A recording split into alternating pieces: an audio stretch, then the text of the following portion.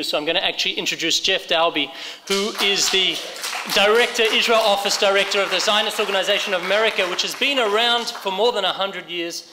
And Jeff Daube is going to introduce our next panel. Thank you very much, Jeff. I just want to say Jeff has been an integral part of organizing this evening and is a partner not in crime, but a partner in these good things that we're putting on here. And I do want to thank him personally in front of everyone here. Thank you very much, Jeff. It's been a pleasure.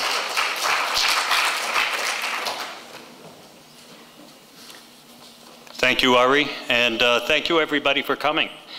This is, given the Chag and what everybody's doing on the Chag, Simchat Beit HaShoeva, and etc. Thank you all for coming. We hope that this is going to be a very informative evening. Before introducing our esteemed panelists, I would just like to take a quick minute to thank a few people and briefly comment on Regavim. First, in absentia now, I would like to thank Minister Edelstein for taking the time out of his busy schedule, and I spoke to him and spoke to his Chief of Staff personally. It was a very, very busy schedule, so I want to thank him personally, if we can all convey those thanks to Minister Edelstein for addressing us just now. It was really fantastic having him here. I'd also like to thank Ari Briggs, who is the mastermind of this whole operation. I'd also like to thank Jan Sokolovsky, Daniel Tauber, Amichai, to the entire Regavim staff, and all our wonderful volunteers, and, oh yeah, my wife too. Thank you, Shelley. Without all of you, this evening and tomorrow's trip would not have been possible. A few years ago, I was approached by Regavim's Yehuda Eliyahu and Bezalel Smotrich to consult about a number of issues. At that time, I had never heard of Regavim. Since then, I have learned so much about what it does, and it does so much with a relatively small but highly efficient, dedicated, and very knowledgeable staff. I'm just curious, just by a show of hands, how many people here have heard of the children's classic, The Little Engine That Could? Virtually everybody. Well, it looks like we've all dated ourselves.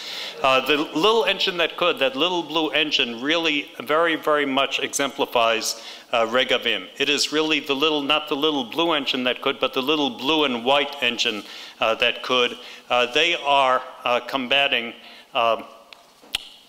organizations who are trying to, let's say, undermine the Zionist enterprise to the tunes of tens of millions of not shekel, not dollars, but euros. And Regavim is fighting the good fight, and I have to say, Kol HaKavod, where's Yehuda, where is Bezalel, if they're here? Thank you so much for fighting the fight for all of us.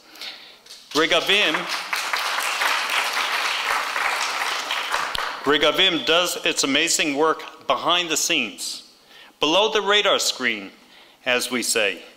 That is one of the greatest assets of Regavim, but it is also one of the biggest deficits. Tonight's forum and tomorrow's trip inaugurates the effort to get the word out about Regavim to the Anglo community here and in Chol. This is your mandate. You have now been deputized. As I have been telling people, I've been telling everybody, if we do not put Regavim on the map, there may not be much of a map, chas v'shalom, to speak of in the future. Now, before I introduce our panelists, I would just like to simplify matters a little.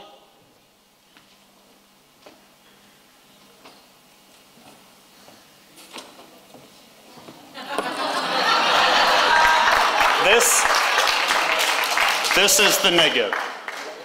Down here, let's say at the 70% level, we have 800,000 dunam illegal takeover, rampant lawlessness.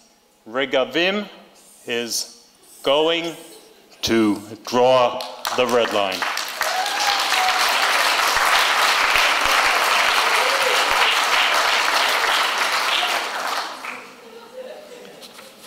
On that note, I would like to introduce our first panelist.